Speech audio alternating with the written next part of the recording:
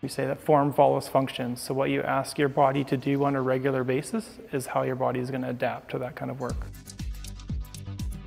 I'm Dustin Moore, I'm an instructor with Fitness and Wellness Management. Resistance training is any kind of external loading that's going to challenge the body. That can come in weights, rubber bands, kettlebells, body weight, or even things like resistance from water.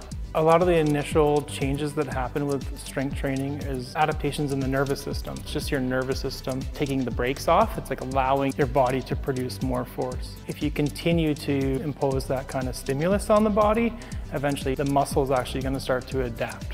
The little tears that occur every time there is resistance training, so it's micro damage, there's going to be micro repair, and over time that repetitive stress will allow that muscle to be stronger.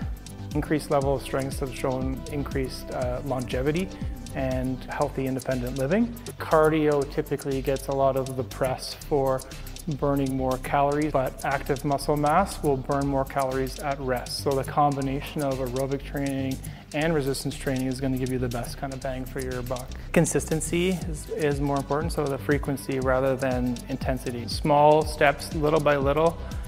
Doing something is better than doing nothing. If you're able to do smaller, more consistent workouts, you'll see better benefits.